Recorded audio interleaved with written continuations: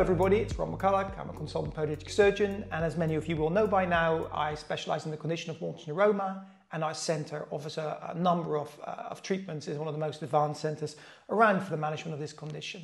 So after my shorter video on when perhaps not to have a steroid injection for Morton's Neuroma, I had some requests and some more questions from patients about whether I could do a bit of a deeper dive about the risks of steroid injections so that patients can really make a really good informed opinion about whether they want to go down that road or not. I should say that this is not trying to scare anybody from having steroid injections.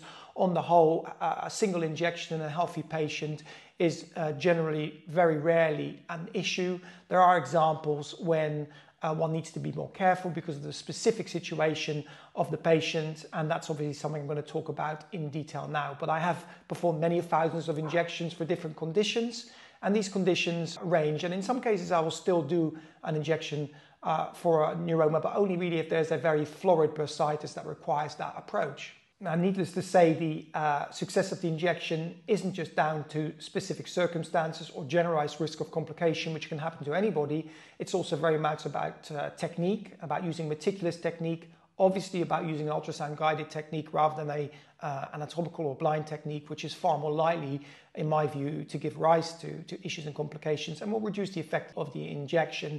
And also the ability of the practitioner to critique their technique and see maybe why one injection has been more successful than another. So for all those reasons, the risk goes down if you use good technique under ultrasound, and obviously if you're very meticulous with your tissue handling and the sterility aspect of things. But providing you with this information is really all part of informed consent. I think it's very important for any patient who has a steroid injection to fully understand the implications, the possible complications, and obviously then you go into such a procedure with your eyes wide open, and if you are unlucky, you're unlucky to have a complication, then at least you know that you've been properly informed, and that's why I think this is very, very important.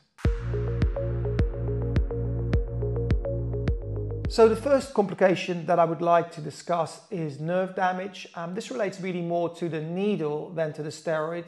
What can happen is if you don't do an ultrasound guided technique, or if you do a poor technique, then the needle can be driven deep inside the nerve, and that can cause what's called a neuropraxia, which is basically damage to the nerve itself. And then if you also inject steroid into that damaged nerve, then it can actually make the situation worse.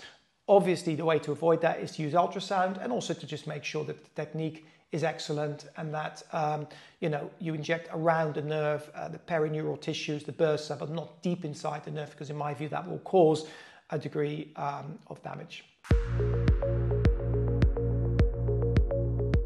So the second thing is tendon damage or rupture. Now, you may say, well, what has that to do with Morton's Neuroma? But obviously, if the technique isn't done properly, and I have seen this in the past, then steroid can infiltrate around tendons, and if these are perhaps slightly diseased or not in the best state anyway, then it can result in a rupture of the tendon. So this again is more about technique. If you use a good technique, it's very unlikely you're going to be damaging a tendon, but it is possible. And if you're unlucky enough to suddenly find that after a steroid injection there is some deformity of the toe, then that is one of the possibilities, although there are others which I will go through. Another complication is just generally pain at the injection site, and that's really going to be covered in a number of other complications, because obviously that pain could be the result of an infection, it could be the result of a needle puncturing a vein, it could simply be that the steroid itself has caused what's called a steroid flare. So pain really is subdivided into other areas, which we will go through subsequently. Another possible complication is excessive swelling in the area when the injection has taken place. This again relates to the previous comments that I made. If you get infection, you'll get more swelling, but sometimes and rarely the injection can also interfere with the normal lymphatics between the toes, and I have seen excessive swelling from an injection as a consequence of this. So it is quite rare, but if you see excessive swelling, just be aware that it could be to do with the circulatory status in the area. And also, of course, if you're already prone to varicose veins and your circulation is not great, then these risks will increase. The next one is accidental puncture of a vein. Now, as the needle goes through into the tissues, it is possible to puncture a vein, and it's not always possible to avoid that because it's simply quite often invisible, and then as you go through it, it will suddenly distend and become more obvious. And the main thing is to apply pressure to the vein, and it's usually a very temporary problem. However, in rare instances, you can get something called phlebitis, where the vein becomes inflamed and painful, and that may require anti-inflammatories and other treatments. Another possible complication is broadly known as atrophy, and steroids can cause atrophy. What does that mean? It means wastage. They can affect collagen integrity. These are the fibers that make up skin. They can affect their integrity, and as a consequence, the skin can thin. But also, steroid has the effect of breaking down fat. So what you also find is that you'll get dimpling if you have too many steroids, or the injection perhaps was too superficial. And that same atrophy of fat can cause a lack of natural padding underneath the foot, and as a consequence it can feel like you're walking on bone. So this is another reason why we avoid too many steroids. One, it's unlikely to be caused unless you've already got some atrophy. Some people have got very bony feet, and in these feet, and this has been alluded to in one of my other videos, I wouldn't do a steroid injection for that reason. Incidentally, perhaps atrophy can also occur in relation to bone. So steroid has been associated with osteoporosis, and it can actually compromise the quality of a joint.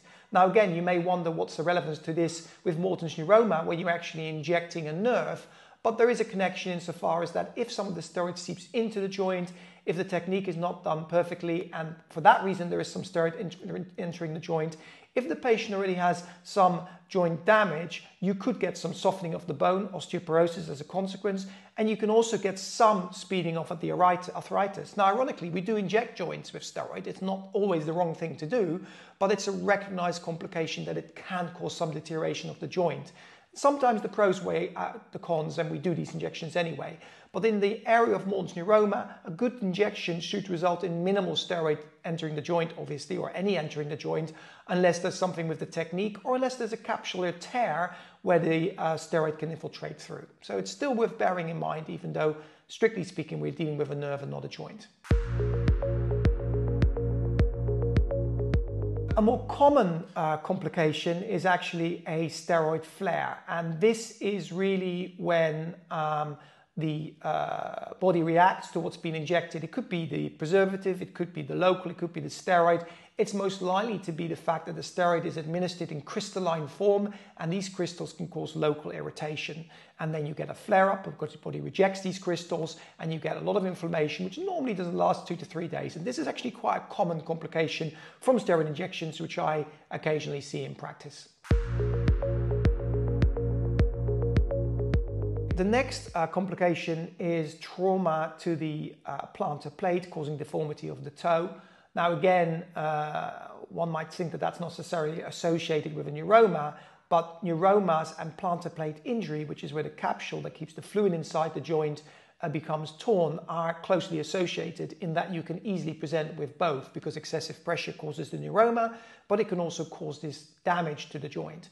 And what happens is if you inject steroid around a neuroma, it can seep into a torn capsule and it can tear it and cause deformity. So the rule is, if somebody's got a capsular tear, you don't do a steroid injection unless for very exceptional circumstances. It's much better to treat the patient in other ways, and it's in my view, one of the contraindications for doing a neuroma injection. So the next complication is infection. Now, infection is actually pretty uncommon. I struggle to think in a 30-year career of a definitive infection caused by a steroid injection. So I think you'd be very unlucky. In the literature as well, it's considered to be very uncommon, and on the whole, it's less of a concern, unless, again, you're immunocompromised, in which case, of course, the risks slightly increase.